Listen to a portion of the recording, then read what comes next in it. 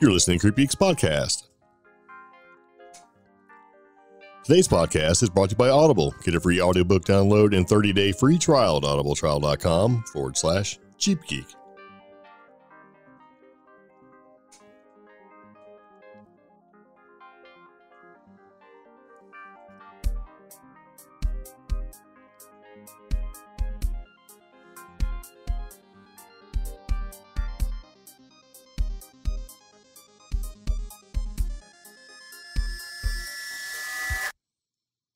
So it begins again. Welcome back to the CreepGeeks Podcast, episode number 154.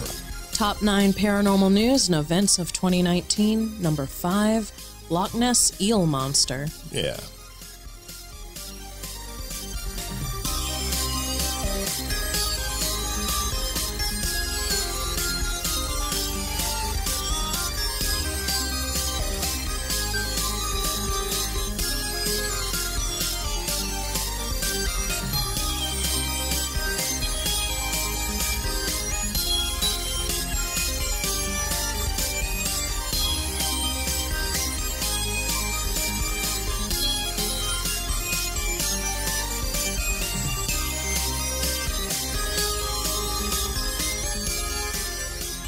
So here we are again. Welcome back to the CreepGeeks Podcast, episode number 154, our top 9 paranormal news and events of 2019, number 5. Yeah. So we're about halfway there. And what we're doing is we're doing these little short podcasts over the holiday season to give you a little something to listen to, because a lot of podcasts are taking breaks. Plus, it's the holidays. It kind of helps to have something extra to listen to. Yeah. So if you're sitting there walking through the grocery store with a long laundry list of stuff that you need to get, and you don't want to make eye contact with your fellow human being, you got your headphones on, you can just play our garbage podcast Stop. really loud. You've gone from wildly unsuccessful to I was going to throw that garbage. in there. So, no, that's not really a garbage podcast. Anyway, if you're listening to the podcast for the very first time, thank you very much, and we do appreciate having you here. It's been a wonderful year so far for the CreepGeeks Podcast.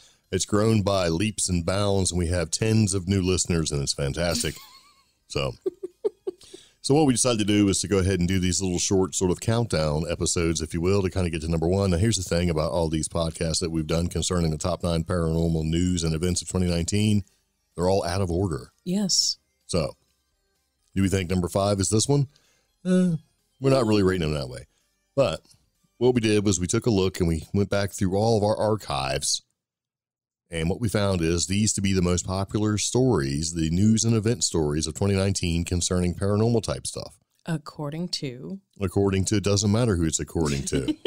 According to us. No. Yes. So anyway, if you haven't ever heard the podcast before, the CreepGeeks Podcast, what are we all about? CreepGeeks Podcast is an offbeat news podcast that takes a lighthearted approach to the paranormal, cryptid, strange, the silly, and trending tech topics circulating the web, broadcasting paranormal news and fun stories from our underground bunker in the mountains of western North Carolina. Yeah. So there you go. That's what we do. Yeah. We do this kind of stuff.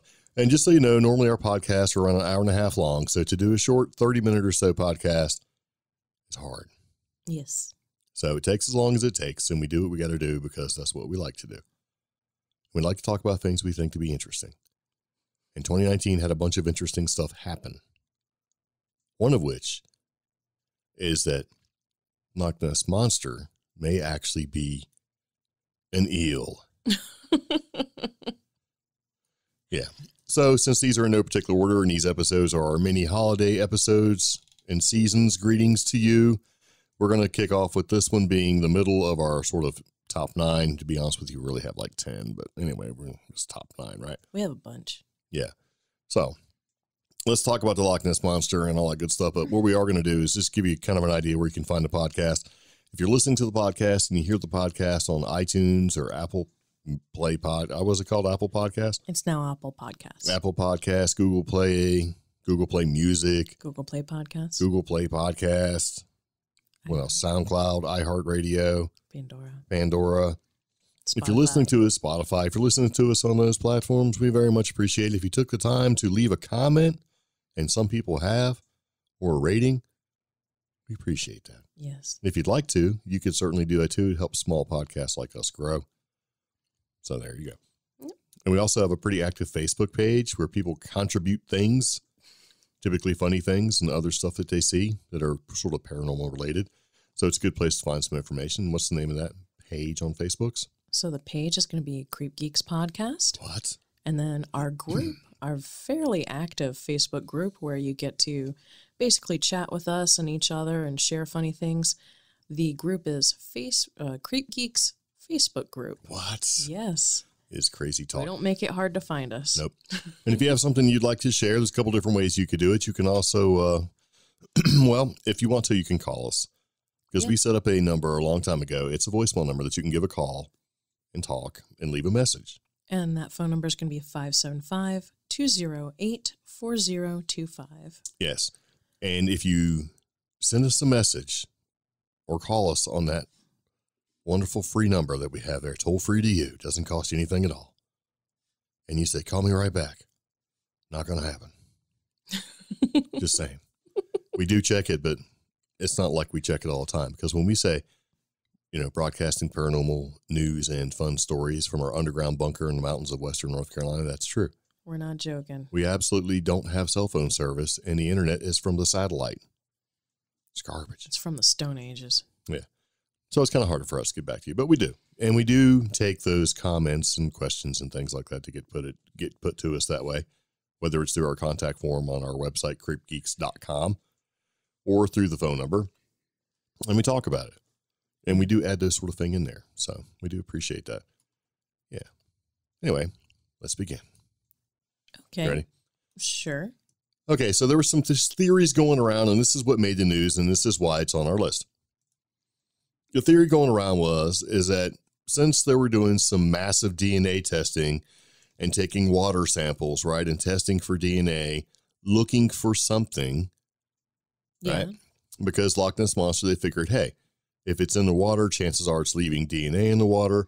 If we test the water at Loch Ness in different places and we can extract information from those DNA water samples, we might be able to find or prove what Loch Ness Monster is.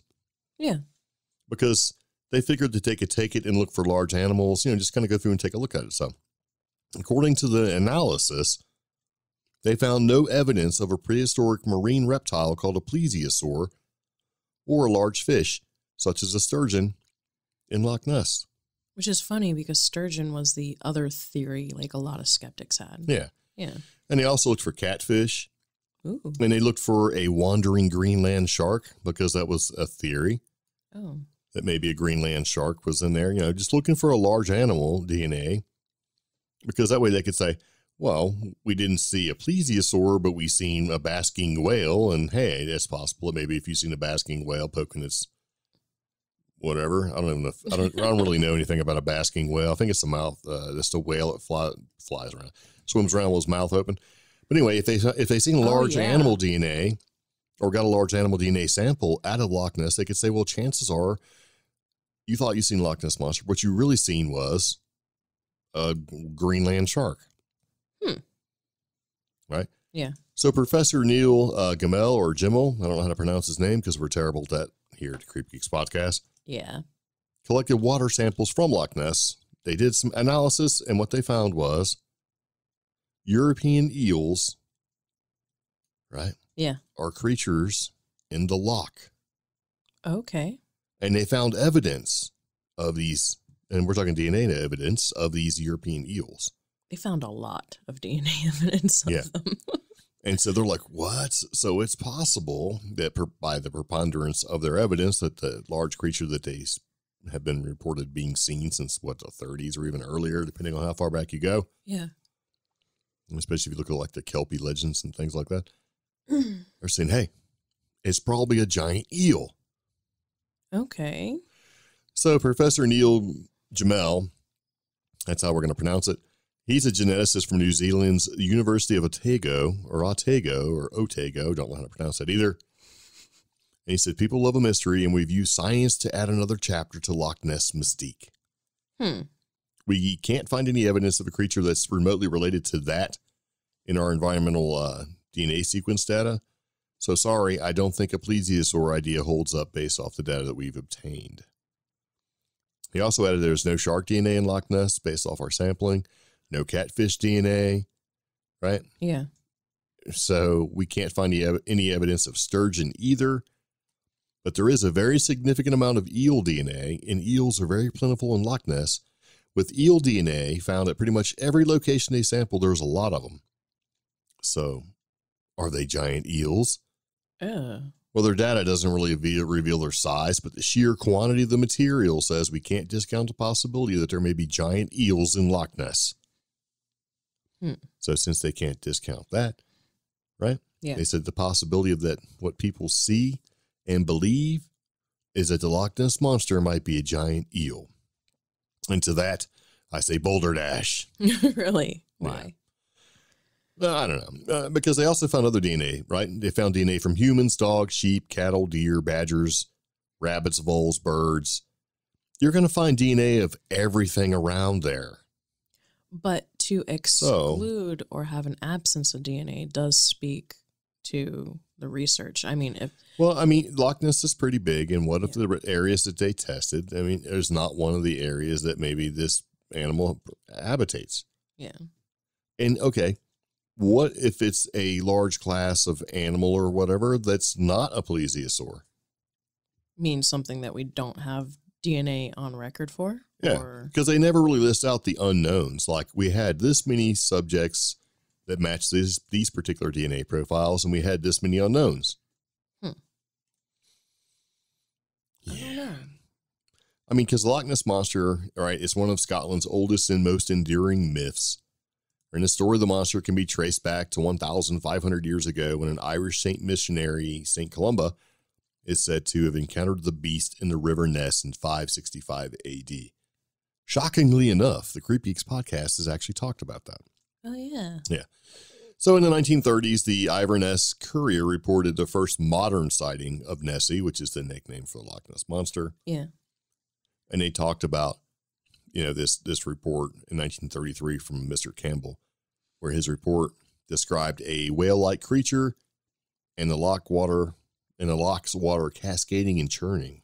Which to me is kind of like, something thrashing around out there. Like alluding to like a shark, Or possibly a whale, because it says a whale-like creature. Yeah. But then it's like, is that whale-like creature? You're like, that's a shark. Well, no, because, if you type basking whale into Google, Wikipedia. Is that really a thing? I was just making it up. It turns up basking shark. And the thing is, besides its horrifying face, it's nearly as big as medium-sized whales. Yeah. It's a big creature. And for me, I could possibly, with the stretch of the imagination, maybe this could cause something in the Loch Ness, but they've ruled it out. I've always thought personally that there's not enough food for a large animal, like if we're on the order of a plesiosaur, in Loch Ness to support said animal. But the scientists have just proved there's plenty of eels for it to eat. Yeah, but if you were a plesiosaur, which would you rather eat? An eel or a sheep? Yeah, I had sheep. So, because there has been reported sightings of these things, of Loch Ness Monster type animals, not being in the loch, like being on land. So what if this thing is on land for a period of time, swims around in Loch Ness Monster water or the loch, right, to do his thing, and then he gets out of the water and goes about his business? So like an amphibious type creature?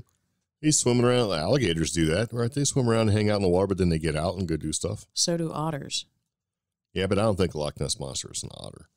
Giant otter. No. Based off that's actually another monster, like up in, I think in Canada, they have a giant otter type monster. You know who would know? Who? Our buddy Prospero would know. Yeah. He'll tell us. I'm sure he's listening. And we do appreciate him listening, because so far he has listened to every single one of our podcast episodes. Whoa. Yeah.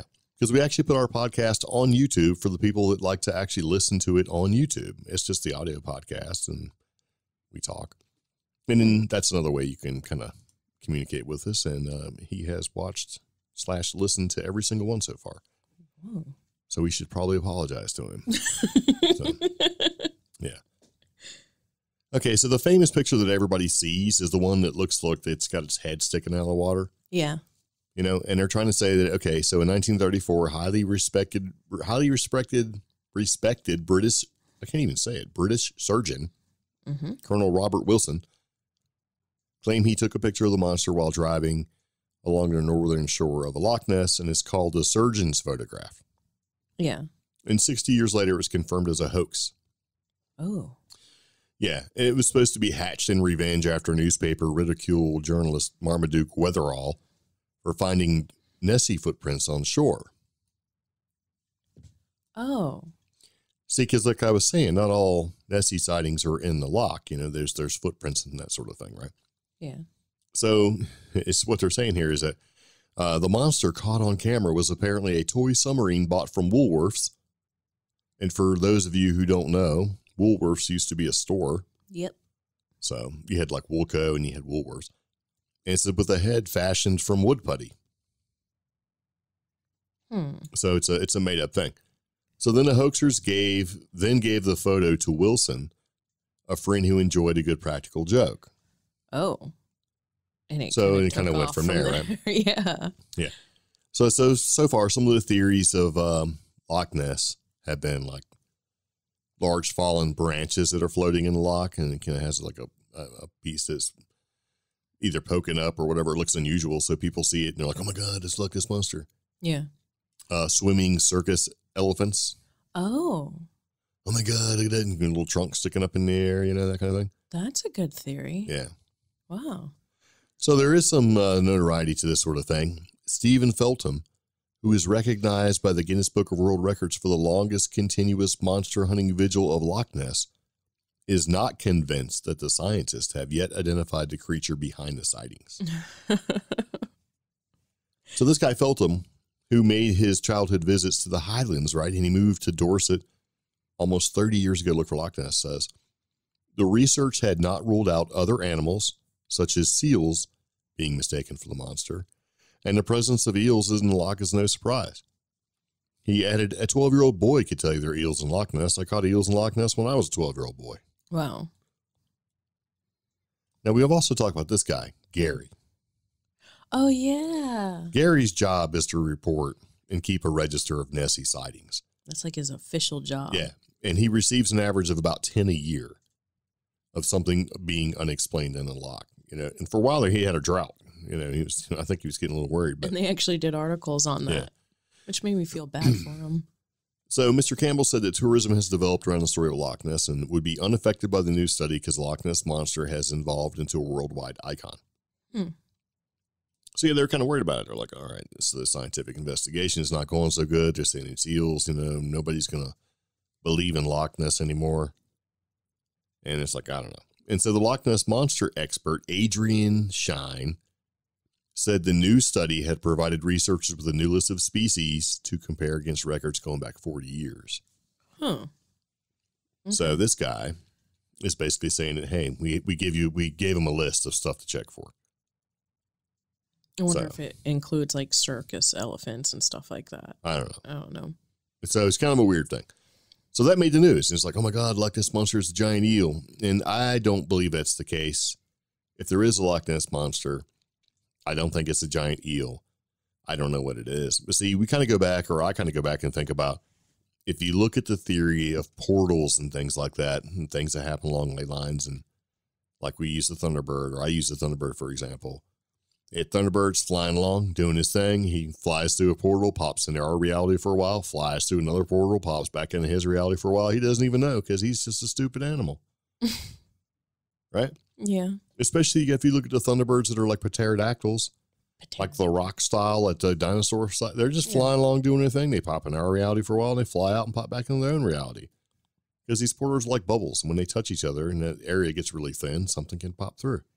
See. So if that's the same thing, and if it happens all over the world and everywhere else and that sort of thing, you have a Loch Ness Monster, he's swimming around doing his thing. He pops into our reality for a while, swims through the portal, pops back into his reality.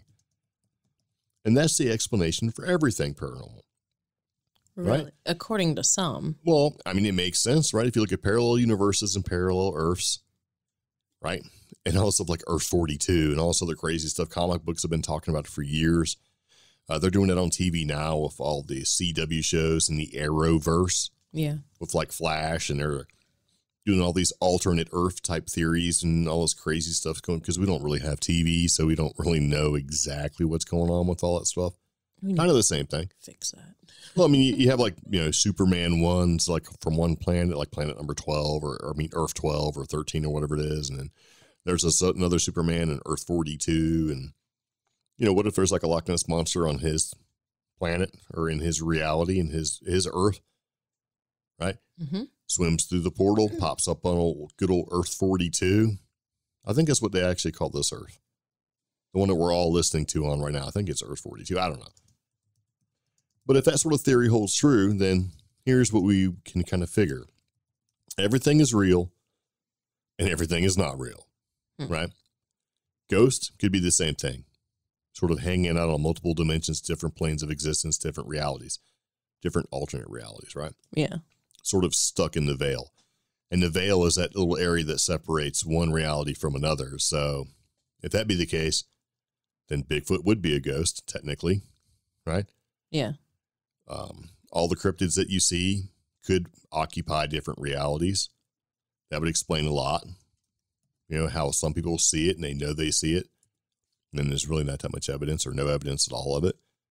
What if all these missing 401 cases are kind of predicated on that, where something can just kind of step through reality and do what he's going to do and grab some people or whatever, and then they eventually kind of wind up coming back through?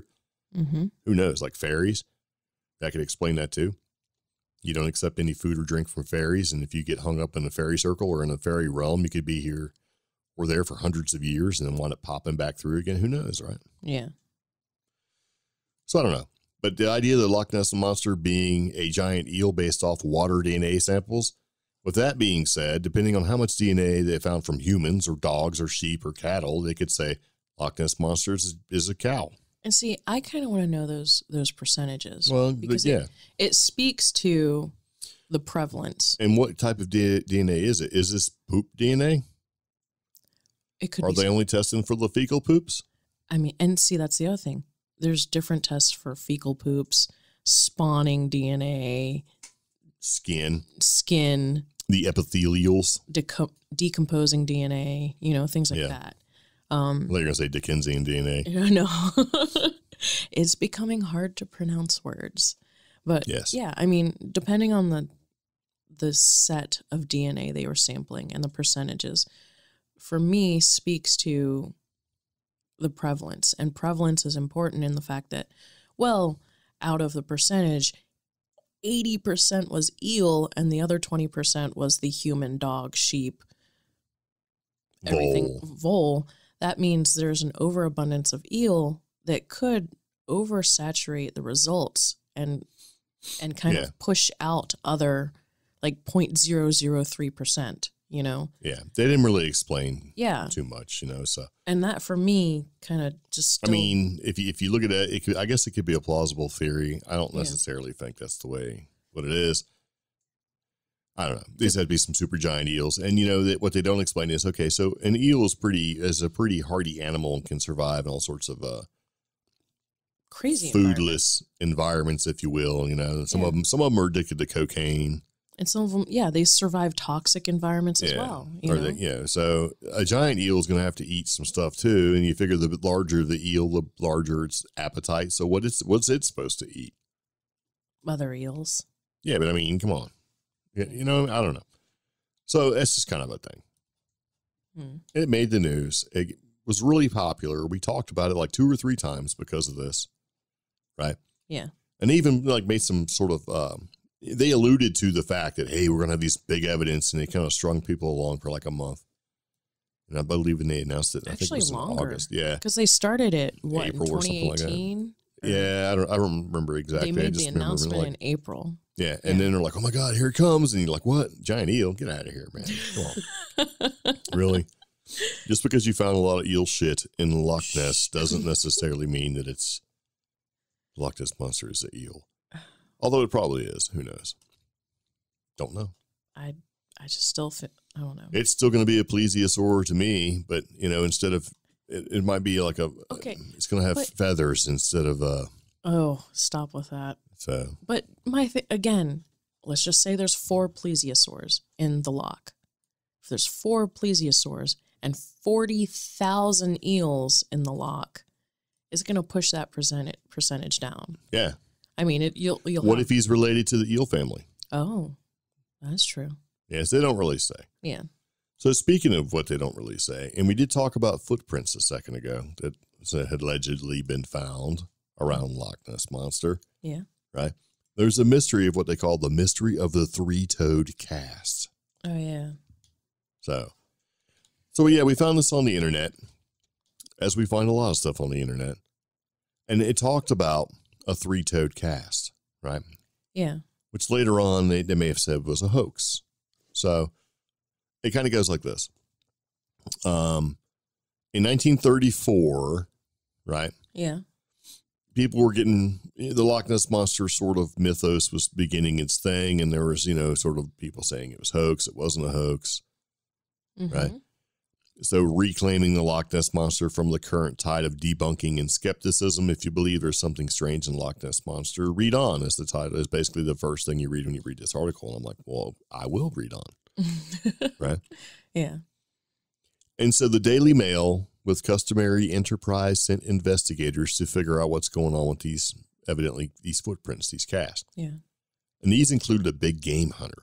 Oh, that's who eventually found 2 impressions of a large foot upon the shore.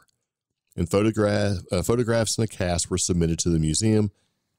And with the museum, they took a look at these impressions and they found to have been made on a heaped up bank of fine shingle with the help of a stuffed foot of a hippopotamus. So they determined this footprint, this cast of a footprint, to be from a hippopotamus, right? Mm-hmm. And basically said that whoever did this had used a living hippopotamus, right? Mm-hmm. Or had this person used a living hippopotamus, the impression would have been different. And the big game hunter would have not been deceived. Oh, that makes sense. So the big game hunter didn't identify it as being a hippopotamus, right? And this guy's a big game hunter. So, and they're saying, well, if it was a real hippopotamus,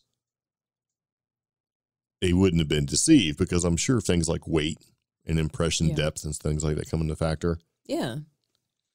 And so they talk about it a little bit. And then they were talking about, well, hold on a second.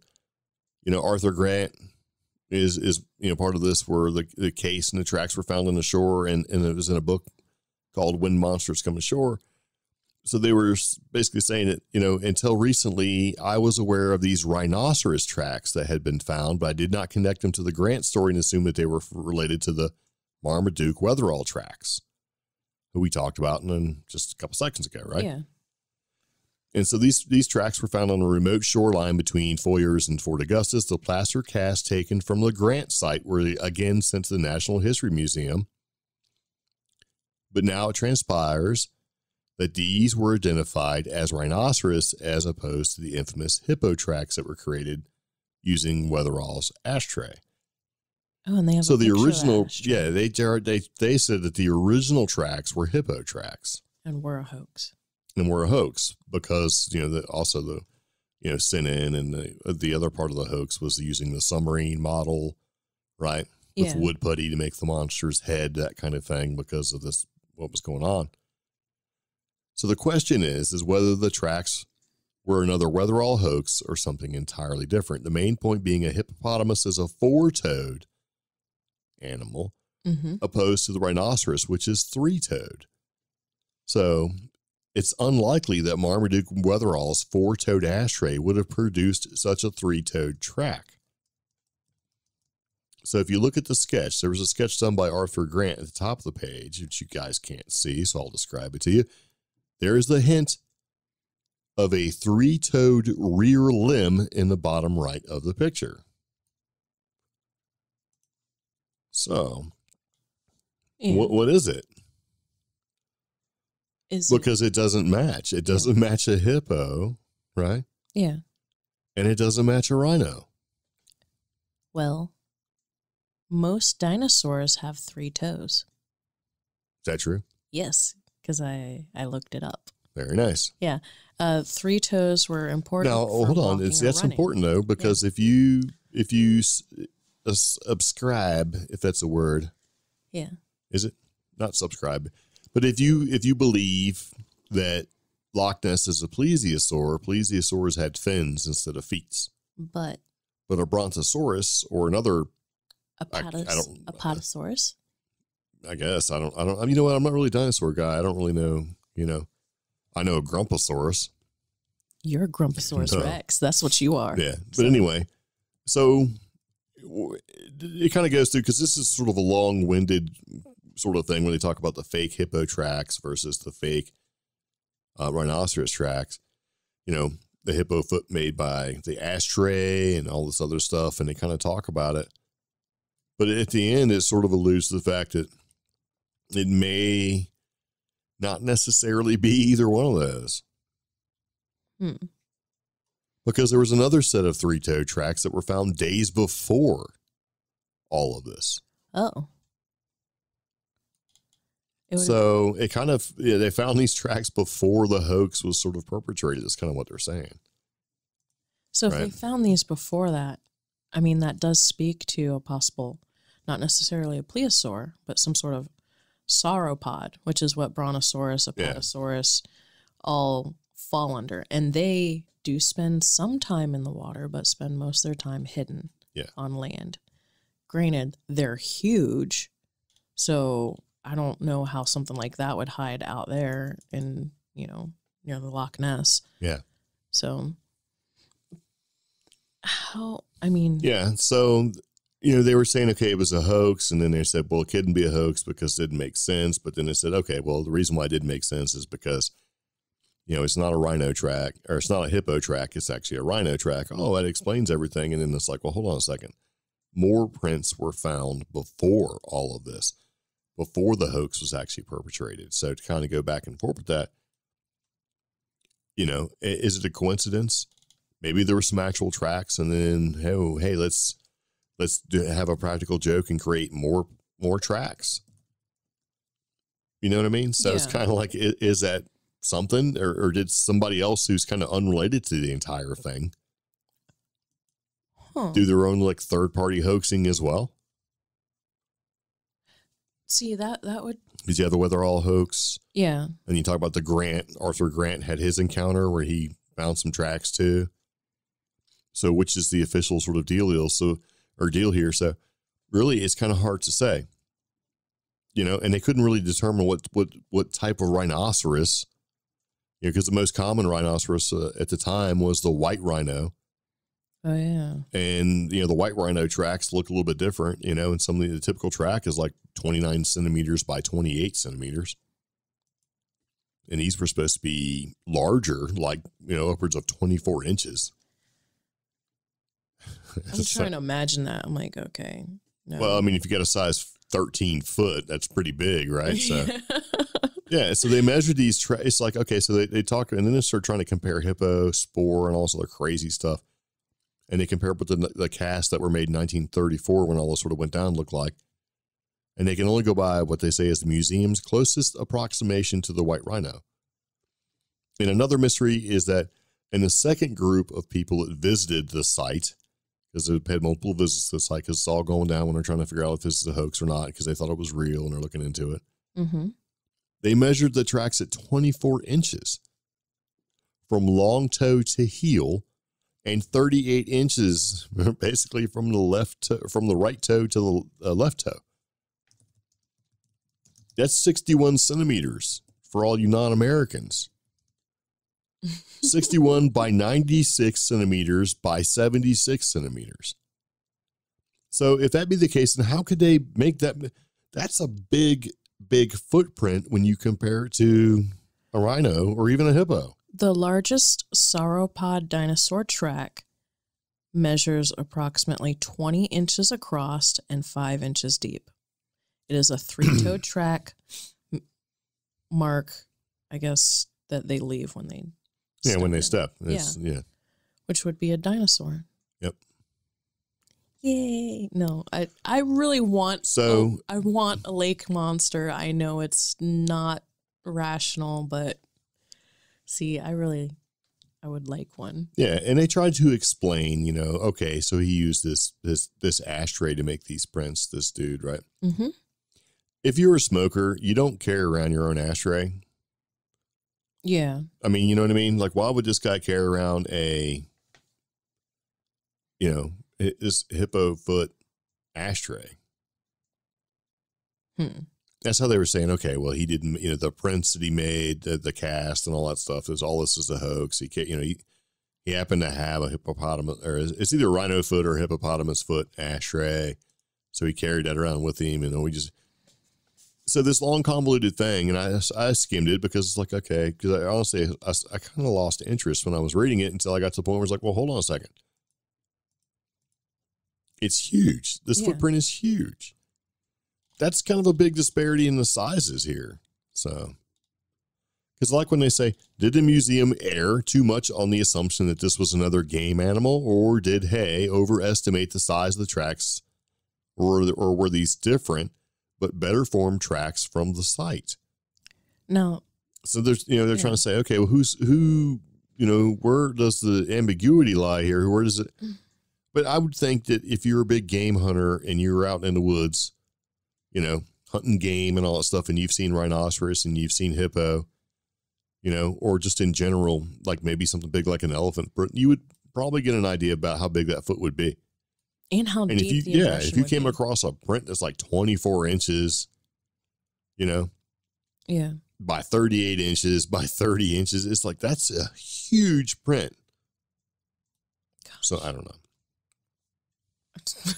Yeah, I have no idea. No, I'm like looking at dinosaur prints and stuff like that. There have been dinosaur footprints discovered on the Scottish coast, stuff like that. But well, if you it would have been. I'm sure dinosaurs been everywhere. If you but it would have been obvious though. It would have been an ancient, and like a fossil or something. Yeah, like a fossil imprint. Yeah, but.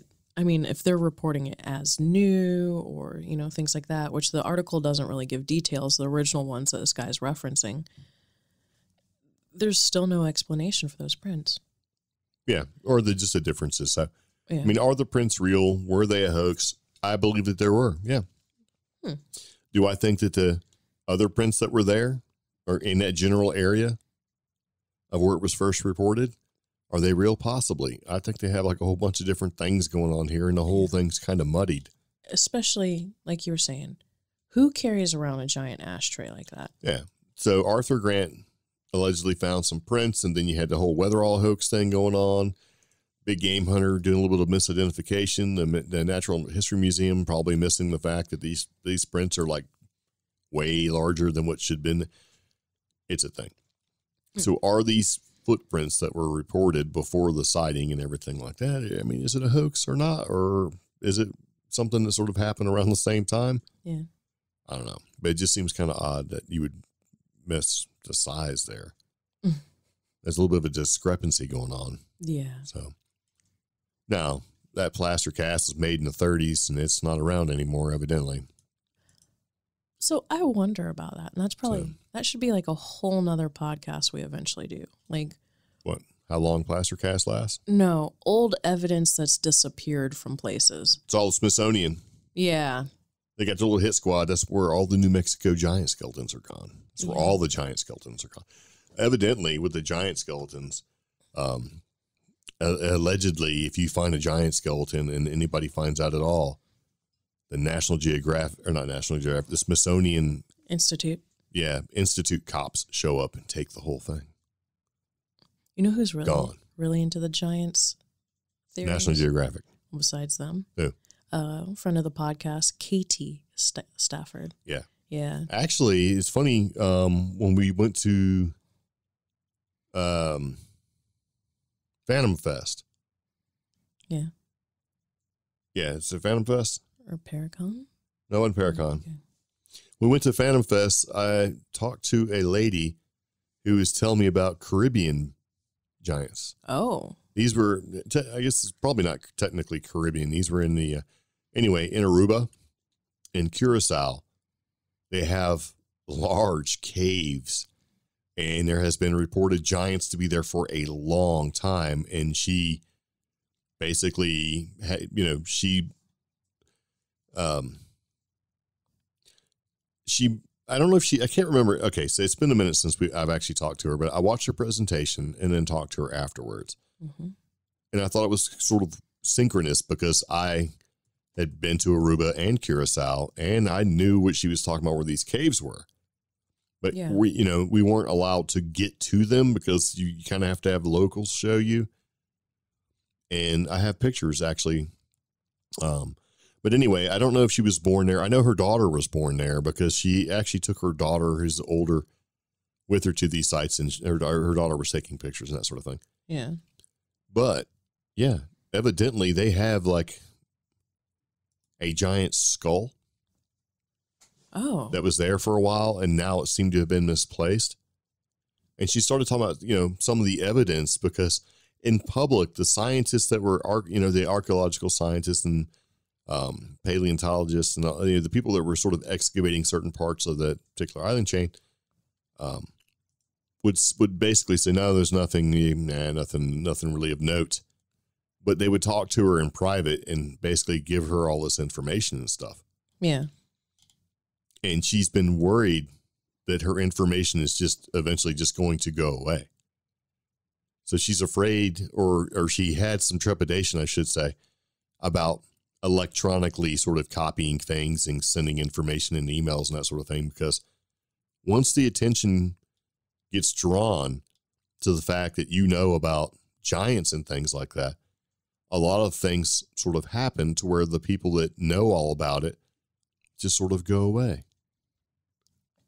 And I didn't know that was a thing with giants necessarily. Yeah.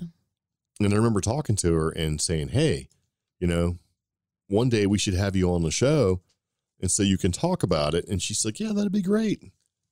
And, of course we did with conventions. We just were nonstop every weekend for like 2 months after that. But I think we're going to send her an email and revisit that, because I have pictures of her on my computer, and I just seen them yesterday. So this is kind of weird, but yeah, it's sort of an aside of what we've been talking about. Like I said, I think it should be something that we talk about devote a whole podcast episode to, these missing tracks, the giant skeletons. One of the things I was going to mention about Katie was I couldn't remember the exact place. I was giving her tips on giant remains found in New Mexico. She had Mexico, Ohio. Because she had no idea that Kentucky red-haired giant remains had been found in the Southwest. Granted, they're found in the upper Southwest. I couldn't find the article, and I finally found one. But it was Dr. W.T. Strachan. Yeah, because he's the one who did some of the research on the Sandia Man Cave. Yeah, and that article, it's weird, for a while there it was gone, and now it's back up. As well as... and what was unique about her presentation, aside from it being in the Caribbean, was that it was the cave that she was showing with it had like all these huge like handprints and stuff in it. Yeah. Was, according to legend, a giant birthing cave. Like where the giant ladies, where the giant ladies would go off to the cave. Yeah. And give birth and then come back. It's just because I told her about New Mexico as well. So, hey, a lot of what you're talking about, because she's like, I love New Mexico. And we started talking about New Mexico and where we've gone and all that. And so I just thought that was kind of a weird thing. So that should probably be a podcast for a different time. But yeah, I think we're going to add that to our list. And I'll reach out to her and see if she remembers chatting it up. We've gone from Loch Ness to giant. Because remember, I came back and you were like, that presentation was only supposed to be 40 minutes. And you're like, you were gone for an hour and a half. And I was like, I was doing research. Okay. But I forgot all about it until just now, as a matter of fact. Yeah. But yeah, we're going to talk about that. So anyway. Yeah. I think at this point we are done. Oh, okay. Yep. Yes. Because we said these were going to be 30-minute podcasts, and we're rolling up almost 45 minutes. So anyway, this has been the CreepGeeks Podcast. This is our top 9 paranormal news and events of 2019, number 5, where we talk about the Loch Ness Eel monster. Okay. Which I don't think is I don't think it's an eel, but anyway. I wish it was a lake monster. I really do. It's not, though. Darn it. So anyway, if you've liked this podcast and you'd like to support us and you're doing a little shopping on Amazon, you can use our affiliate link that we have. And if you buy something, right, we get a small percentage. It doesn't change your price at all, and it helps keep coffee flowing and gas in the albino rhino, our DIY adventure investigation mobile of destruction. The albino rhino, named by contest winners, actually. Yes, and that affiliate link is amazon.com/shop/cheapgeek. Yeah. And we'll put a link to it in the show notes. Everything we've talked about, or pretty much everything we've talked about, is going to be in the show notes for every episode. Yes. Yep. That's kind of how we do it. If we talk about it and we reference a link, it's in our show notes. And you can also find all of that on our website, CreepGeeks.com, if you'd like to peruse it at your leisure. But anyway, we do appreciate you listening. This has been Top 9 Paranormal News and Events 2019, number 5, Lochness Eel Monster. And this has been the CreepGeeks Podcast. And thank you very much. And see you later. Take it easy. Bye-bye. Bye.